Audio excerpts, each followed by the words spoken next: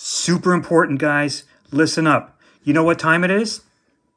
It's time for you to turn off your exterior lights at night. Why? It's the beginning of September, and it's the beginning of the bird migration season. Birds migrate during the night, and they get confused when we leave our lights on, our exterior lights. Buildings, other places, those things are super important to turn off at night so that our fine feathered friends can get to where they're going. And here's also a nice little tip. If you have a bird feeder or maybe a bird bath, put it out now. You'll be surprised at what you're going to see coming through it. I live in the northeast area, and for me, I can't wait for the return of the white-breasted sparrow as well as the dark-eyed juncos. So for all my bird watchers and my ornithologists, I'm with you. I'm looking to the sky and I'm turning off my lights.